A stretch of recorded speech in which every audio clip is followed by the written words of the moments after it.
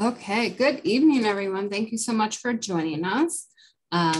This month's topic for It Takes a Village with Marvelous Minds is Predict the Unpredictable. Prepare your child for back to school. So I think most schools have started now. So you guys sent in some great questions. I was trying to feed them to Dr. Larson as they came in. A bunch came in kind of at the end there. So just going to do the best you can to respond to all of your questions. So without further ado, take it away, Dr. Larson. All right. Thank you, Melissa. So we're going to be talking today about what we can do to help our kids and our teens not only go back to school, but how to help them through difficult transition periods, how to build resilience, how to build cognitive flexibility. So these are some of the things that we want to make sure that we are fostering in our kids. The past 18 months have been really crazy because we haven't really known what to expect. Things have been changing constantly. And why that's important is not knowing what to expect is very stressful for most people. And it's one of the most common triggers for anxiety. And that's the kind of anxiety that everybody has at some point in their life, and also clinical anxiety, the type of anxiety that brings somebody in for treatment. Okay. So, oops. Okay, if you guys have seen me before, you know I cannot control my slides or my fingers, so I apologize in advance. So what can we do to mitigate the effects of change on our kids? Number one, we want to model self-care and being our best selves, right? If we're constantly being stressed out because we don't know what's going on, our kids are they're gonna see that that's gonna become their normal, and they're gonna be doing the same thing. So we really want to do our best to present our best selves and most regulated selves to the kids. We want to prioritize sleep, nutrition, and movement. If we're not taking care of our bodies, then we cannot be our best mental or emotional selves either. We want to encourage a healthy mindset. This is positivity. This is resilience building. We want to make sure that we are doing what we can to stay positive for our kids, and to make sure that they have the skills that they need to stay positive also.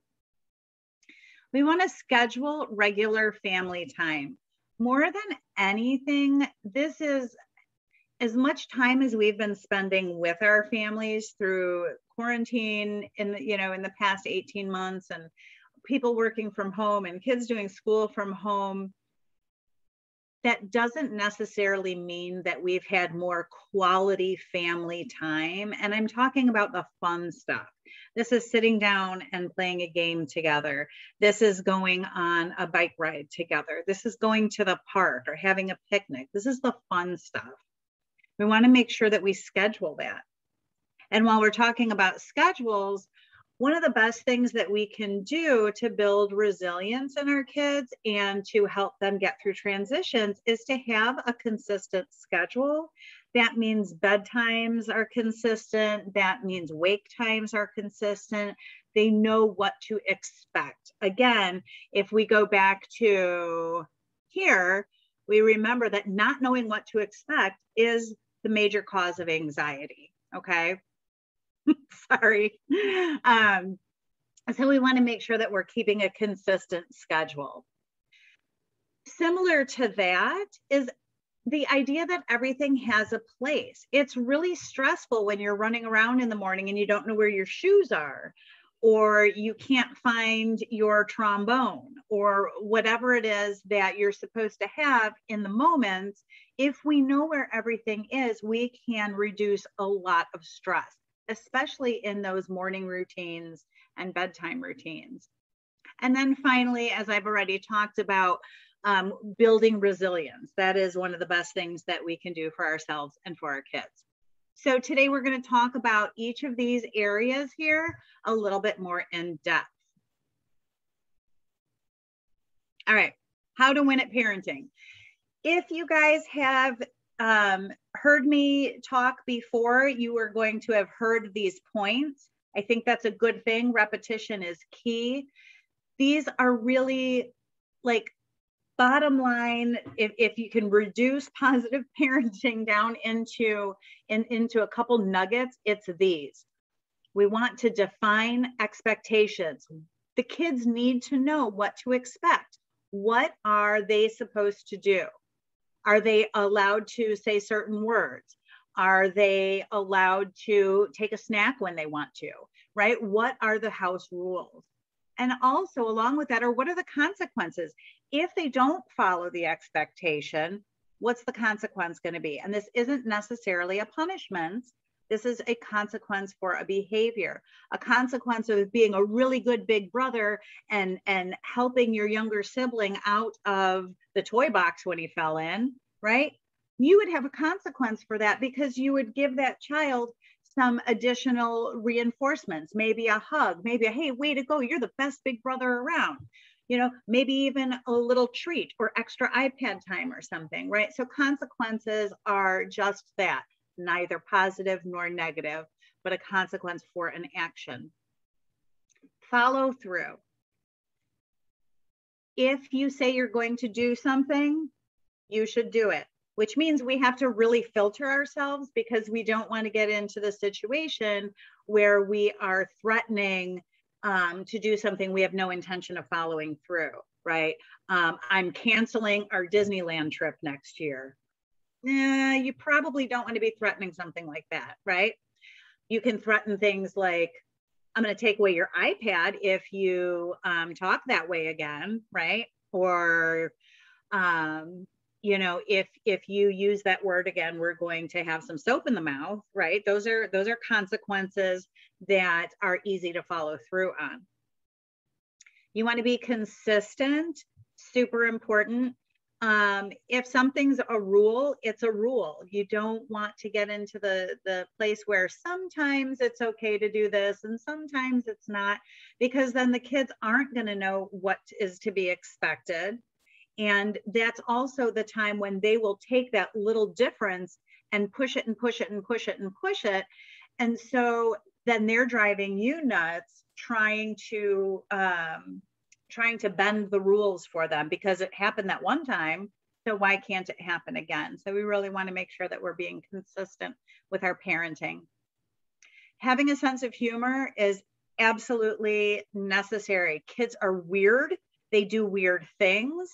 And if you can't laugh at some of the craziness that happens as a parent, then you're going to be miserable, because parenting is really, really hard. And sometimes we need to just step back and enjoy the moment and just say, well, that was weird, right? And enjoy a little bit of the crazy.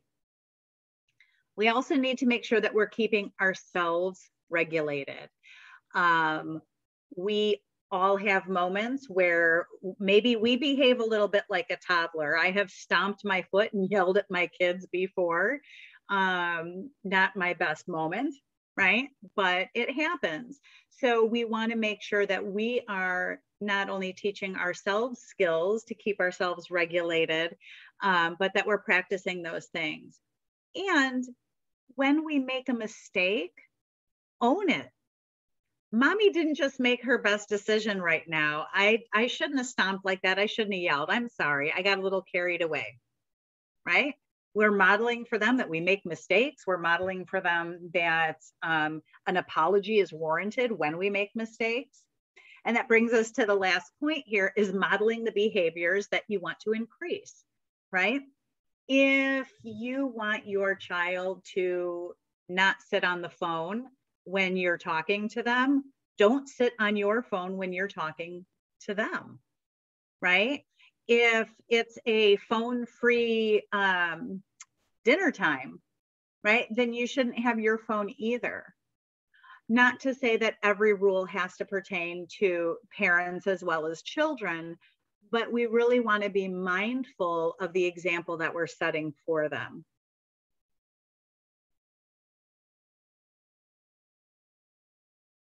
And now I can't move my slide. at all. All right. So the next thing on our list was prioritizing sleep, nutrition, and movement. This was an entire presentation that I did actually last month. So we won't get too deep into it. If you have questions, let me know at the end, and I've got lots more information on these, but just a couple basics. When you're setting your schedule for the kids, start with sleep. I had a conversation with a family yesterday, and they were concerned that their child was doing homework until 2 o'clock in the morning. And I asked them what the priority was, if it was like taking care of their body, or if it was doing the homework. And they said, well, they need to do them both, right? Which is true. But we were working towards getting that homework earlier in the day so that it doesn't interfere with sleep. So when we're starting our schedules, when we're working with our kids on executive functioning, things like time management, when to do your homework, how to do your homework, start at the end of the night. If you need to be in bed by 10 o'clock and you have 2.5 hours of homework a night for a high schooler, or 20 minutes for a younger child, right? Let's plan that. Let's make sure that we build all those things into the schedule, but start with sleep, especially for the older kids, because we don't want that homework time to interfere with sleep. Taking care of their bodies should be the priority. You want to fuel your bodies with good and whole foods, right? Junk food is just that. It's junk. It's a treat. It's not the staples, right? We want to make sure we're filling them up with the good stuff, and then they can have a treat. Schedule movement time for the whole family. Again, this can be a bike ride. This can be a hike. This can be, if it's raining, we've had some pretty crazy weather lately. This could be one of those like We Fit games. Somewhere in the slides, I have a link for you guys that is it's a list of like the top 15 video games that build physical activity in. So sometimes we can't get away from the screen. Sometimes we can't get out of the house, but that doesn't mean we have to be motionless. And a lesson for parents as well as for our kids, there is no need for perfection. There is no such thing as perfection. Just do your best. Do your best at getting them to bed on time. Do your best at filling them with good, healthy foods. It's okay to have junk sometimes, right? Just do your best. It's okay if you don't exercise every day. I don't exercise every day, but I do my best at trying to get it in a couple times a week, right? Just do your best. All right. Okay, let's try that again. Here we go. So how much sleep does your child need? These are the latest recommendations from the International Sleep Disorder Group. I should have that on the slide. I don't. But everything from newborns to older adults, how much sleep is needed. Most of our kids, most of you that are watching, I would imagine, have kids somewhere between preschool and high school. So we're talking about, 10 hours of sleep, give or take. Okay, it's really, really important that we get them enough sleep. Most people do not get enough sleep. We need to try changing now. As far as nutrition, how do we know what's healthy? Take those public service announcements with a grain of salt. They change every few years, and so it's really hard to kind of know what to do. In general, think about natural, whole, unprocessed foods, right? Don't cut out a category of food. We need proteins, we need fats, we need carbohydrates, right? We need our vitamins and minerals. The less processed your foods are, the closer to their natural state that they are, the better they're going to be for you.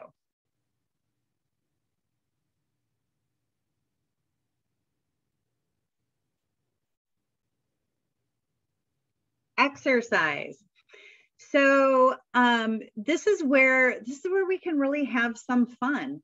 We can teach our kids like old school games like Ghost in the Graveyard or kickball or, you know, things like that, and do it together as a family. We all need exercise. You know, walking the dog, going on a bike ride, doing a yoga video, making up games. Your kids are so creative and so fun. Have you ever like really listened to the games that they make up to play with each other? They're delightfully ridiculous. Play them with them, right? Add in some movement, some activity, and just get silly and have fun.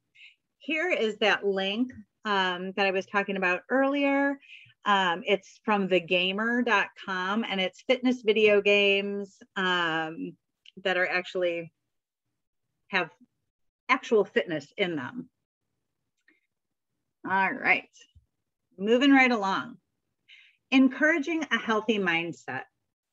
So this is a really important part of building resilience and cognitive flexibility. One of the first things we want to do as parents is when our child comes to us with a problem or a complaint is to validate their feelings. It's almost reflexive as a parent to minimize our kids' hurt, right? We want to tell them they're okay, they're going to be fine, right? Like it comes naturally to say something like that, but that doesn't actually help. We want to say something like, "Oh, that's really hard. That sounds like that was a really icky experience," or "that really sucked, man. I'm so sorry that your friends did that," right? We want to validate the feelings that they're having. This is so important. In fact, this should probably go up on my winning at parenting slide that I use everywhere, because it is that important. Our kids need to know that they're being heard and that they're being acknowledged and that what they're saying is valid. Super, super important. We also want to make sure that we're taking the time to talk to them.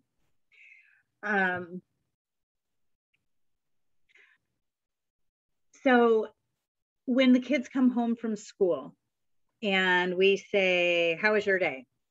and they answer, "Fine." It was fine, right? We don't get much more than that. Try asking more specific questions, right? Things like, what's the best thing that happened today? What's the worst thing that happened today? Who'd you sit with at lunch? Did you meet any new friends or meet any new people in your math class, right? Asking more kind of specific questions is going to be easier for them to generate a response than "How was your day?" Fine, right? We want to make sure, as busy as we are, and we are all crazy busy these days, we want to make sure that we are prioritizing that time to talk to the kids. And it might not be right after school. It might be at bedtime when you can sit there and tuck your kid in and have a little conversation. It might be while you're prepping dinner or while you're walking the dog, right? It doesn't matter when it is. It just matters that you take the time to do it. Third on here is trying to stay regulated. And what does that mean? That's simply knowing kind of where you are in your body and where you are in your mind, and making sure that it's a good place, right? When we start to get agitated, when we start to get frustrated, when we walk into the house after a long day of work and the kids haven't picked up after themselves and nobody started dinner and we're just frustrated, right? We can choose to walk in frustrated and start complaining about everything that's going on, or we can take a second and say, "All right, this is not how I want to walk into the house, but I also don't want the rest of my evening to suck either. So I'm going to take a second, do a couple breaths, maybe be thankful that even if the house is a mess, everybody's still here. Everybody's healthy and I don't have to drive tonight or whatever. By doing that, by taking a second and regulating yourself, you're not only modeling that for your child, but you're also decreasing the amount of time that you feel like crap and that your kids are getting yelled at for maybe something they don't need to be yelled at for. Maybe it's something, a conversation can be had, right? So trying to keep yourself regulated and trying to teach your children to stay regulated is really, really important.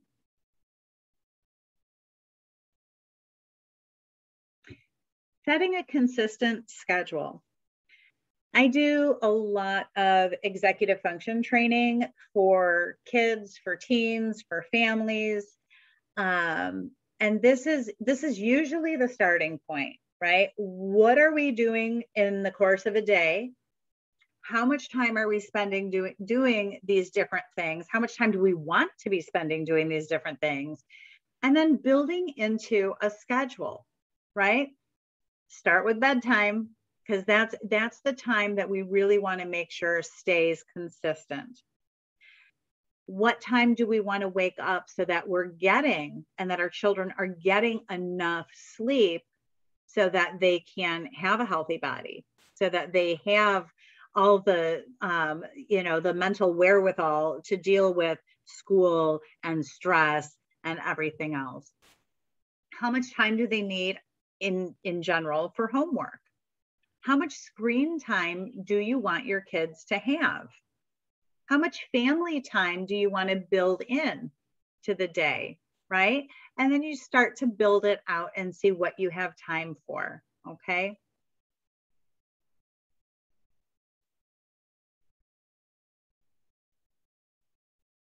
The second thing I usually talk about in executive function training is keeping everything where it should go.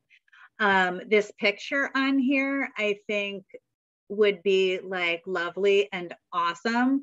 But if you guys are anything like me, there's way too much stuff that would have to be crammed into that closet to make it work. And that's okay. It doesn't have to look like Martha Stewart pretty, but we know where the kids' shoes are. We know that there's a hook for everyone's backpack, purse, or briefcase, right? We know that we keep the dog leash by the door so that he doesn't have an accident while we're looking for the leash. Lunch bags, right? First thing you do when you come home, pull the lunch bag out and you bring it into the kitchen so that it can get cleaned out.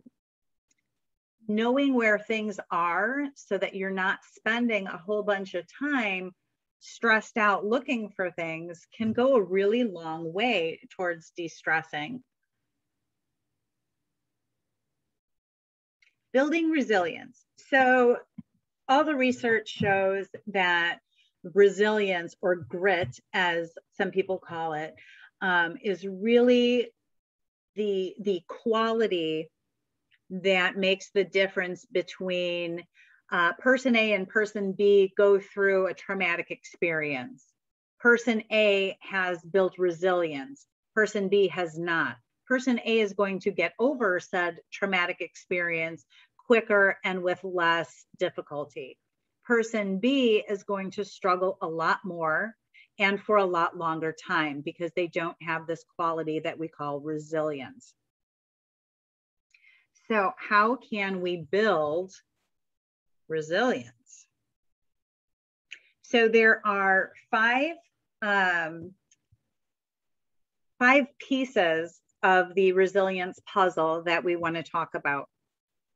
The first is increasing positive emotions. So most of what we've been talking about are really ways to decrease your stress, right? And on the flip side of decreasing our stress is feeling good. So doing things like having a consistent schedule, knowing where things are, having quality family time, having time with your spouse or your partner, having time with your kids. Like, these are all things that will naturally increase positive emotions. Engagement or flow. This is the sense of being so into something that everything else kind of falls away. So you get the same kind of experience as you do doing mindfulness activities. Building positive relationships, that builds resilience. We have great opportunities within the home to build beautiful and strong relationships with our kids. We also want to make sure that we're helping them build relationships outside of the home. We want them to be able to foster friendships, and as they get older, different types of relationships. We want them to know that there are other trusted adults out there. This goes a long way, because if you have a support system around you and something happens and tests your resilience, right? You know that you have people that you can rely on. You know that you have people that you can go to and say, hey, I'm really struggling. This thing happened. And, one of the things as parents that maybe we don't want to think about so much is we'll get into fights with our kids, right? We'll have power struggles, things will happen. And we want to make sure that our kids have people out there that are safe, that they can talk to when they're mad at us, right? We want to make sure that they have opportunities to go to a trusted individual, whether it's a friend or a friend's parent or a teacher or somebody, to be able to say, hey, I can't talk to my mom right now because she's just being horrible, but this is what's going on, right? Really, really important that we help our kids build those relationships. Meaning, having something that's meaningful to you, to your child, is one of the foundations for building resilience. You have to care about something, right? We've got kids running around that their parents say they just don't care about anything, right? How's a child that doesn't care about anything going to build skills like resilience, right? So we want to make sure that we're finding those things, helping our kids find things that they do care about, that are meaningful to them. And then finally, a sense of accomplishment. Knowing that you did something, that you completed something, that you helped someone with something, it feels good, right? I like to make lists just so I can cross stuff off and be like, yes, I finally got something done, right? I have a sense of accomplishment for that. That builds resilience. So, okay. So an activity that you can do with your kids and your partner, spouse, whatever, friends, coworkers, name 5 things that bring you joy, right? So a couple of mine are on here. This is my puppy, Thor. He brings me joy constantly. Drives me nuts too, because, he's a puppy, but he really brings me joy. My family brings me joy. Snuggles bring me joy. Chocolate, not gonna lie, bring me joy. Ask yourself, what are some things that bring you joy? These do not have to be these giant, profound, intellectualized ideas, right?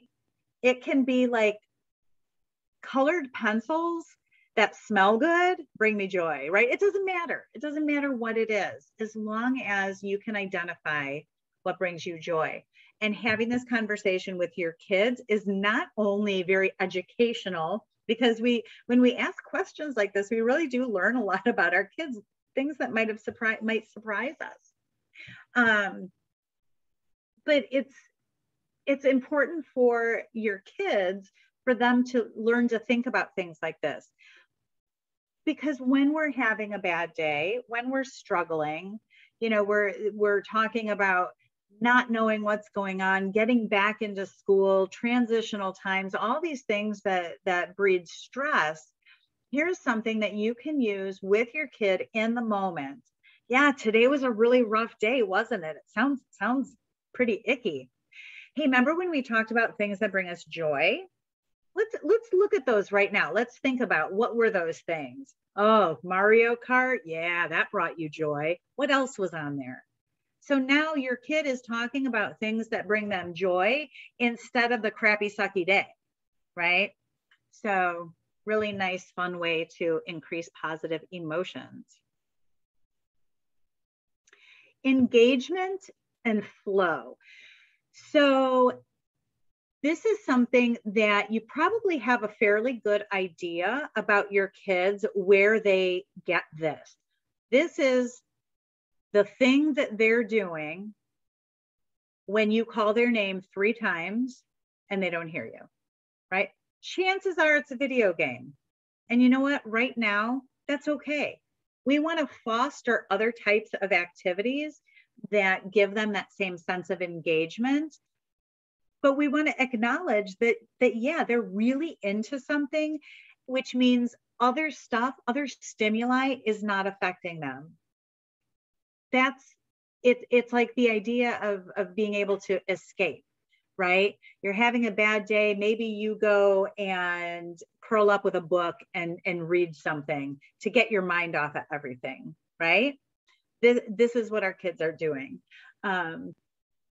Personally, I find Legos to be my favorite activity to do when I just want to de-stress. Sometimes I color, doing puzzles, gardening. Those are other things that I find that I get that kind of sense of engagement from. So ask yourself, what are some things you do where you feel like the world just kind of melts away and you're totally immersed in that thing, right? Identify those things for yourself and then talk to your kids about that. Hey, I notice when you're drawing the manga cartoons, right? When you're drawing those, like, man, it seems like you're really into it, right? You'll be able to identify those things.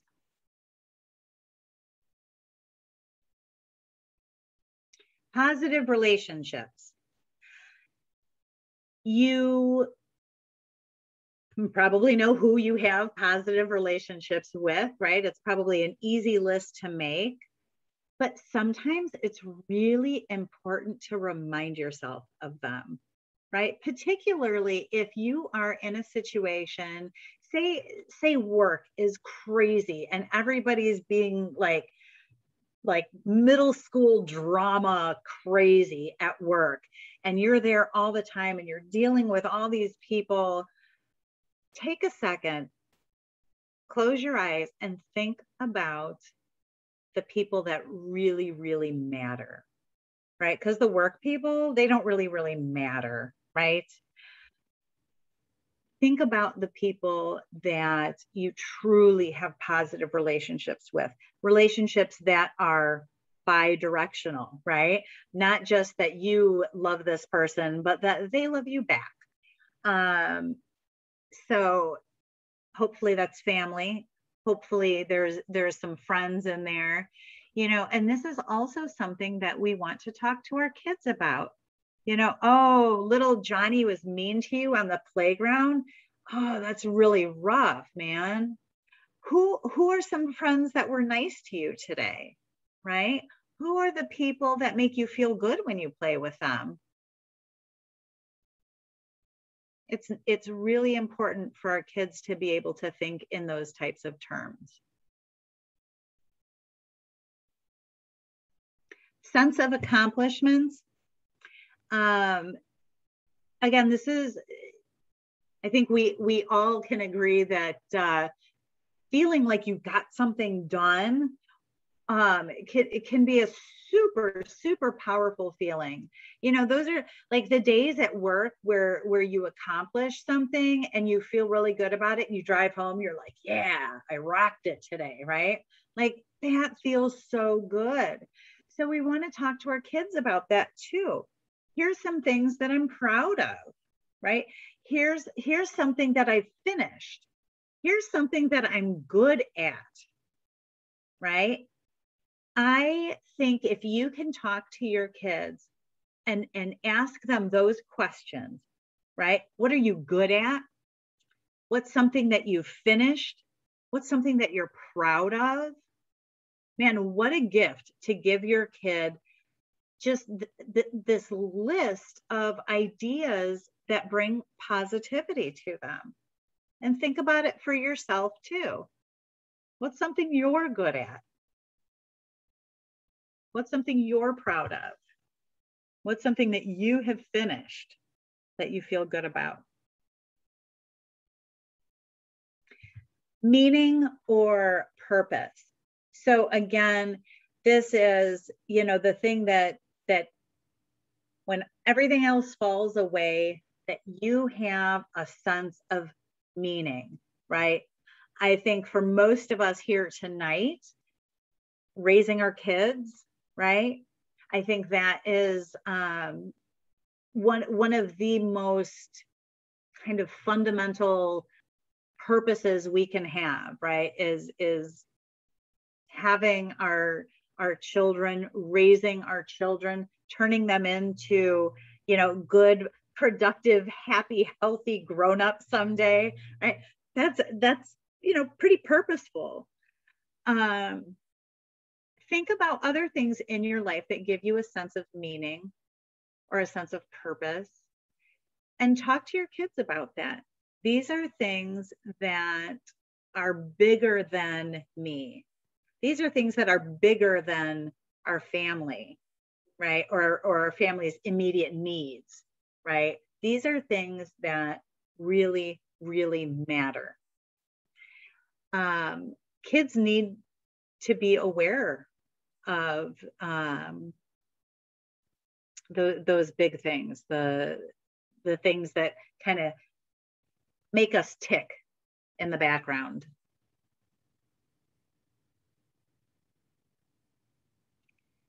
So there's a piece of research out there that looked at resilience building and tried to kind of come up with like that one activity that can foster like all 5 of those resilience building processes.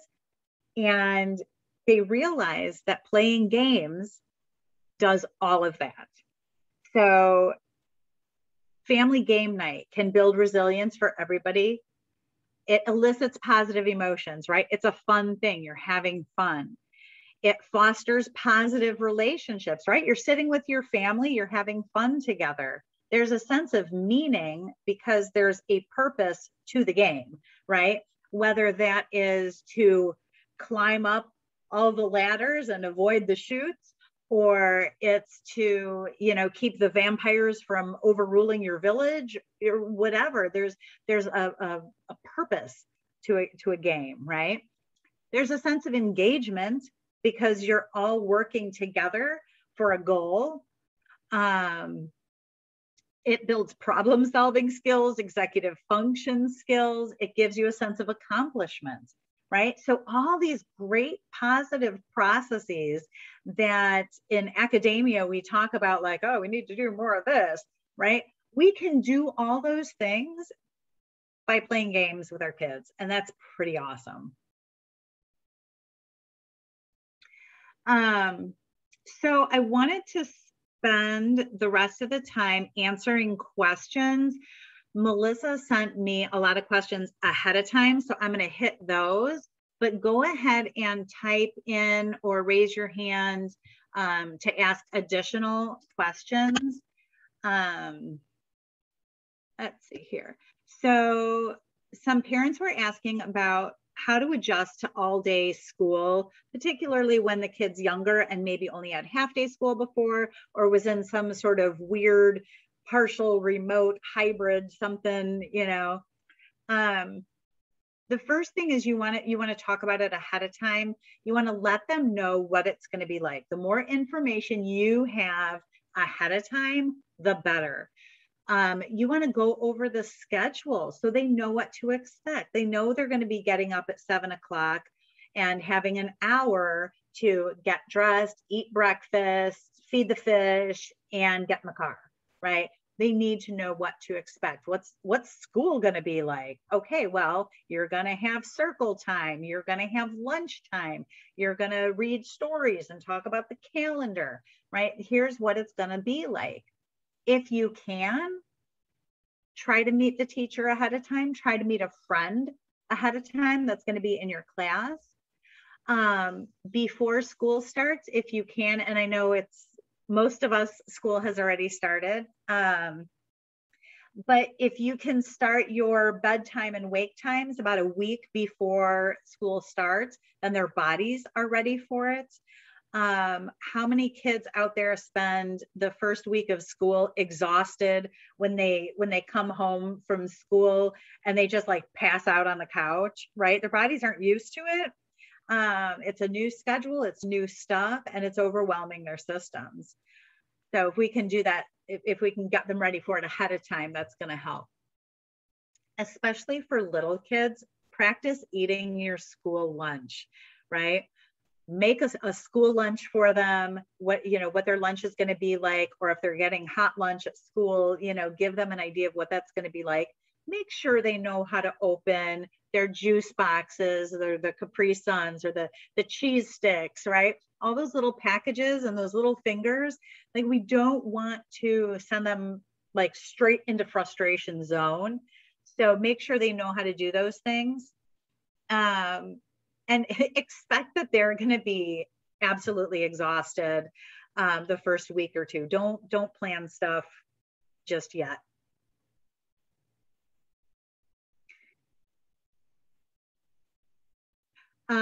So some people were asking about like, how much is too much change? And I kind of want to flip that around and say, well, how much is staying constant? What's not changing? Because we want to be able to focus on that, right? If it feels like everything is changing in this kid's life, then really spend some time thinking about what are the things that are remaining constant? What are the things that they're still going to have, right? We're still living in the same house. Your bedroom is the same.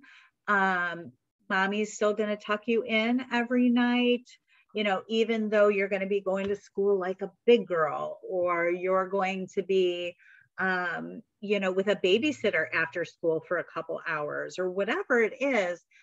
Make sure you're talking about the things that are not changing also. Think about your child's resilience level.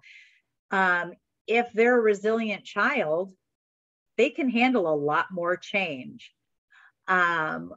What are the emotional perceptions of the change?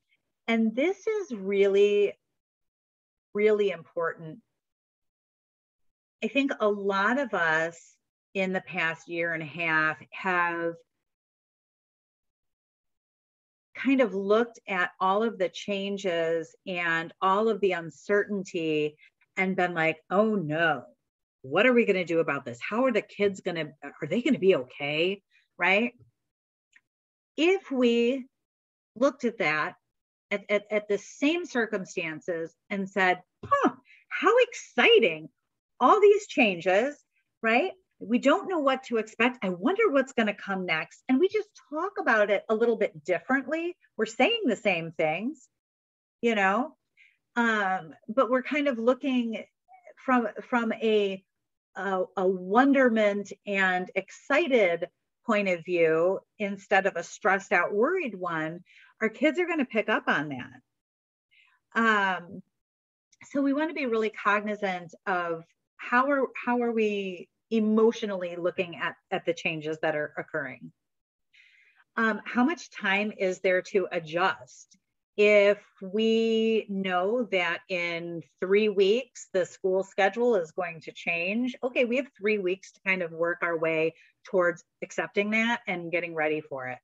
If we find out that tomorrow the kids are all going to have to wear a plastic bubble to school, right? That's going to be a little bit crazy, right? We have no time to prepare for it. And then along with the emotional perception of the changes, how are you presenting this to your kid? Oh, I'm really sorry. It's going to be so hard, but you'll get through it. Or, oh my gosh, you'll never believe what we're going to be doing now, right? Very different ways of looking at the same kind of situation. All right, so somebody asked how to prepare your child for preschool. Well, I'll tell you, all of the kids they're going to go in and they're going to be okay. You want to give them as much information as you have. This is your teacher. He or she is going to be very nice. Here's what they look like. You know, maybe we can go in and meet the teacher, see the classroom, let them know what to expect. Somebody else asked how to help my child build trust in their new teachers. Again, it goes back to letting them know what to expect, right? Setting the expectations. And again, modeling excitement, positivity, and trust. If you're nervous about them starting preschool or you're nervous about them having a new teacher, they will pick up on that and they will be nervous too. If you are excited about their new teacher, if you are excited about them going to preschool, chances are they're going to mimic your emotional state.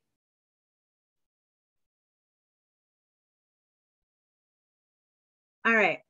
So what if they don't mimic your emotional state, right? What are the signs that they're really struggling to cope with changes or with transitions, right? So some of the things we might see are acting out behaviors, like being sassy or talking back, being oppositional, saying no all the time, right? Being moody, tearful, or sullen, coming home and just going, oh, I'm just going to go to bed, right? Significant changes in sleep or appetite, changes in homework completion. If you have a child that typically does their work and really has no issues with forgetting things or finishing them, and all of a sudden they've got all these missing assignments, right? That's a sign that there is something going on. A decrease in joy over previously fun activities. So you have a kid that has played soccer since he was 3 and loves soccer, and now he's going, I don't really want to go. Do I have to go? Right? Something's going on. Anytime you see a significant behavioral change, that's when you want to find out what's behind it, right? What is going on?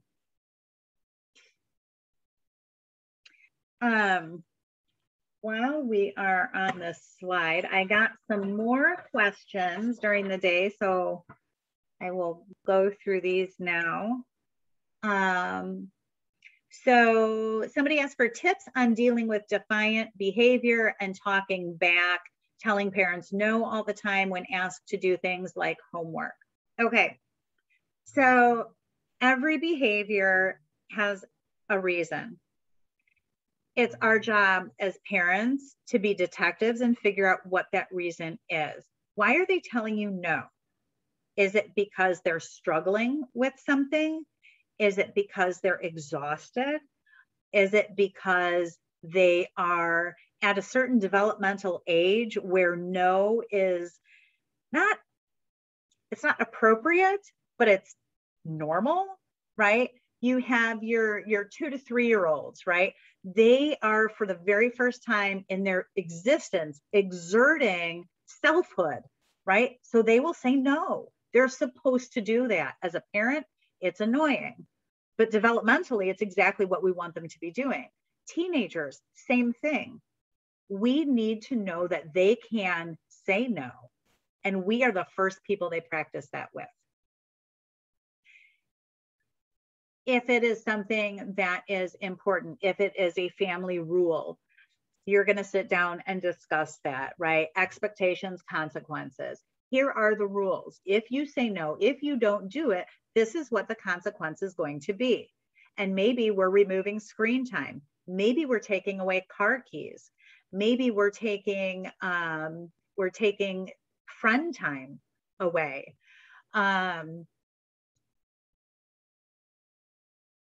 But the idea is figuring out where the no is coming from before you can decide how you're going to deal with it. How to help kids that did remote school make friends in person. My daughter just transferred to a new school as a first grader and was remote last year. Okay, first thing is the kids, the last 18 months, as crazy as it has been, is what is normal for the kids, right? This has been their experience. So the kids aren't going, oh, I had this very different experience in kindergarten. I wonder if first grade's going to be okay, right? They're going to walk into first grade and there's going to be little people just like them, and they're going to build friendships, right? And this is obviously for a neurotypical child. If your child has social anxiety, or if your child is on the spectrum, right, they're going to have some more difficulties with developing peer relationships, but we're going to help them with that, right? The teachers are oh my gosh, what our teachers have been able to do in the last year and a half is nothing short of miraculous.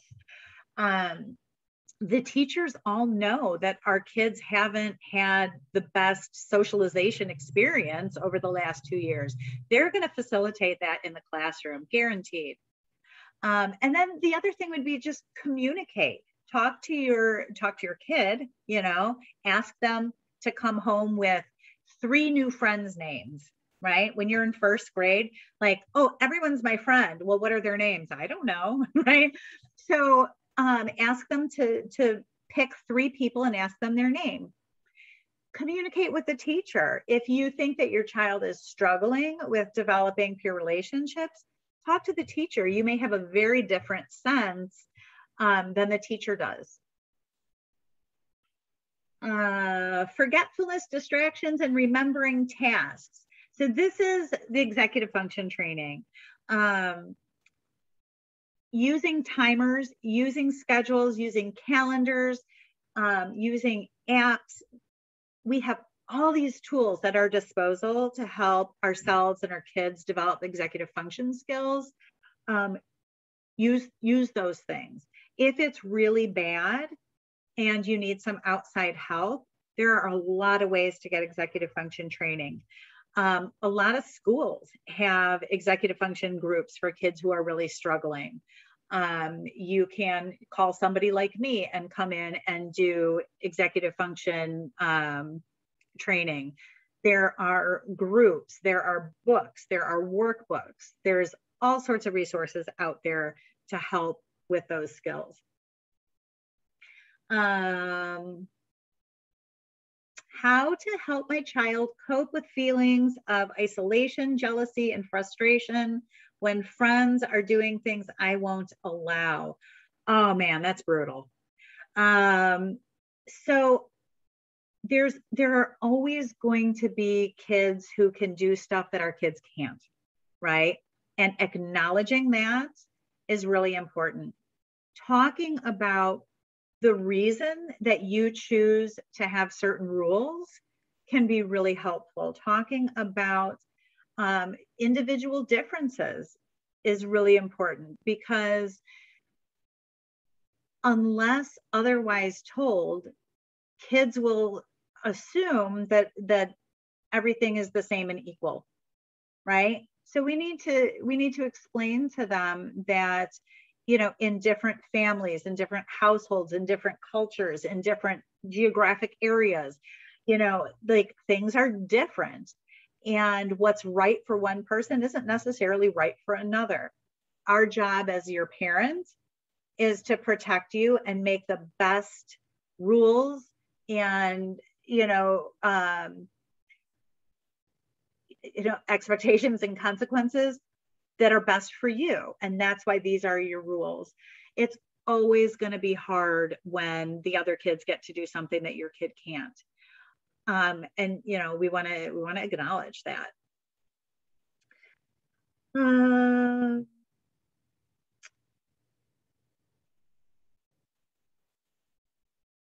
School started already, and this child is complaining that the days are too long and it's too hard. So first, acknowledge it, right? Validate their feelings. Yeah, school is hard, but it's also a lot of fun, right? Make sure that they're getting enough sleep. If they need to rest after school before doing activities, that's fine. Make sure that they're getting enough nutrition throughout the day. A lot of times kids will not eat their lunches, so their blood sugar drops, and then you have just all sorts of wonky energy. And we want to make sure that we're setting their bodies up for success. So good sleep, good nutrition, and exercise. If your child is doing all of those things and you've gone a couple weeks and they're still exhausted, then I would talk to the pediatrician, right? But chances are it's a transitional thing and they're not getting something that they need.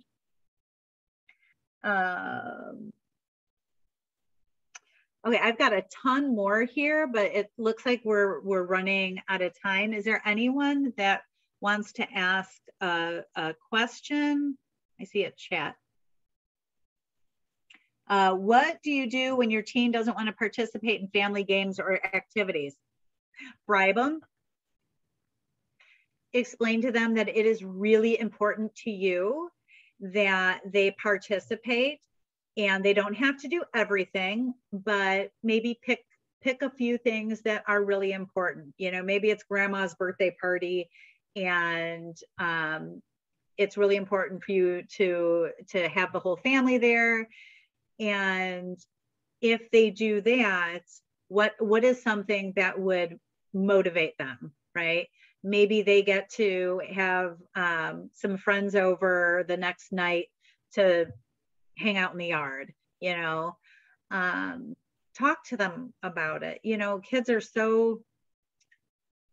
they're so quick to say, no, I don't want to do something. And a lot of times they don't even really think it through. It's just their kind of MO.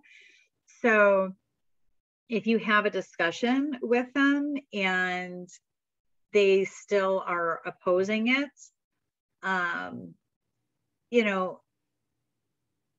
I think that trying to work with them and come to a common agreement will not only solve that they're doing something with the family, but you're also, showing them how to problem solve, how to negotiate. These are life skills. So that would be my suggestion for that. Is there anybody else that wanted to ask something or make sure I got to?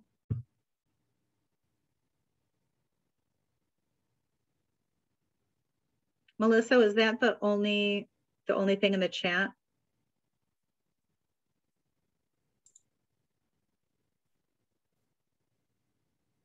That's all I saw. Okay. Can we take more time? I can answer some more of these that came in, or what's? Yeah, we can take a few more. Okay. So let's see, what's a good one? What suggestions do you have for children who need to go through the IEP process? Any specific suggestions for children who aren't autistic but have sensory processing disorder? So there's a lot of sensitivities. So the best that you can, you want to change the environment for the student. If they are ultra sensitive to sound, get some noise canceling headphones. If they are ultra sensitive to light, maybe get some glasses that are tinted that can make them more comfortable. If they are craving certain types of input, you know, same thing. If you've got a kid who really needs deep pressure and gets anxious if they're not, you know, having that that sensation, then make sure that you're putting them in clothes that are snug, or that they have like maybe a heavy duty vest or something that they can wear.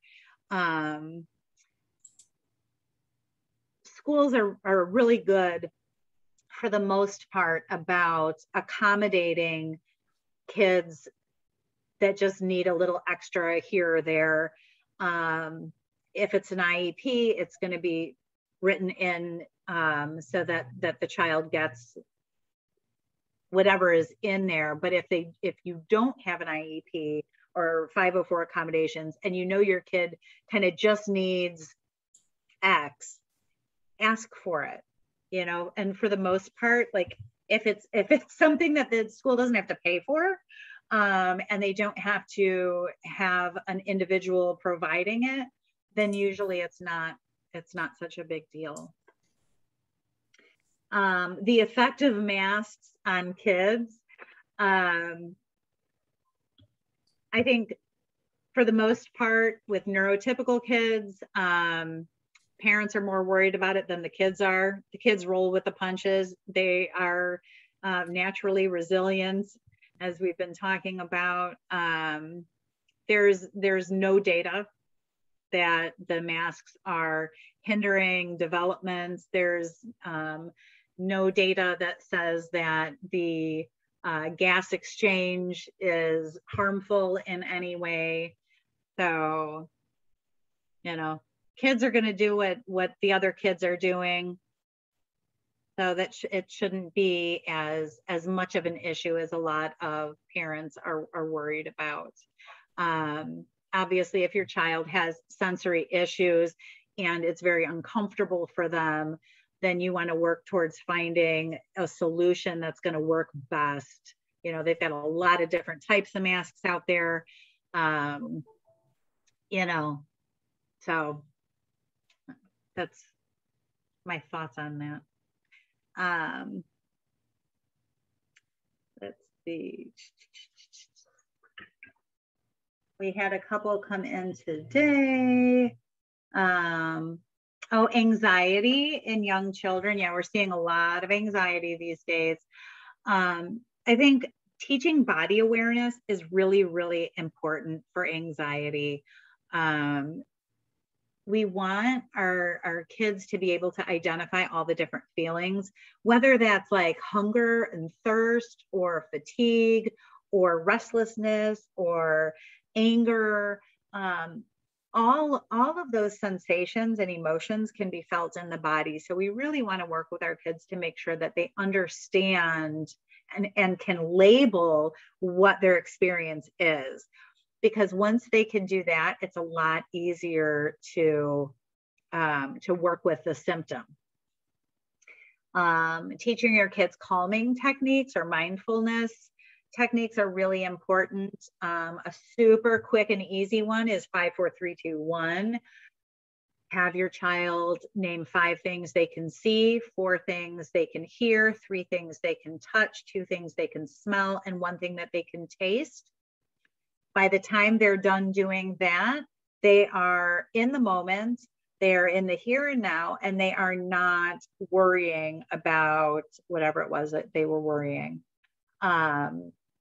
So that's just one example of a good calming technique or mindfulness activity. Deep breathing, blowing bubbles is really good, especially for the little kids. And then cognitive strategies. You know, as the kids get older, really asking them like what they're worried about and like what's what's the possibility that this thing is actually going to happen? Or, you know, what are the chances that this catastrophic event that they're worried about is going to happen? Okay, and if it does, then what? Right? What do we do about it? And problem solve from there. So I think I'll stop talking. It looks like people are dropping off. Thank you so much for listening. If anybody has questions, you can reach me at Marvelous Minds. The website is right there. You can reach me through the website. And thank you.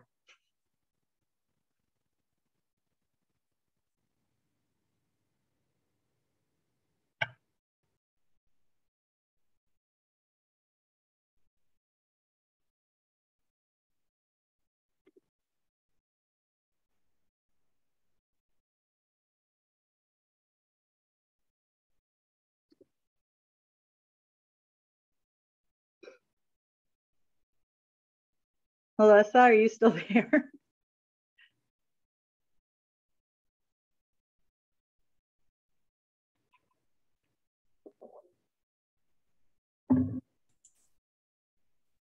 Can you hear me?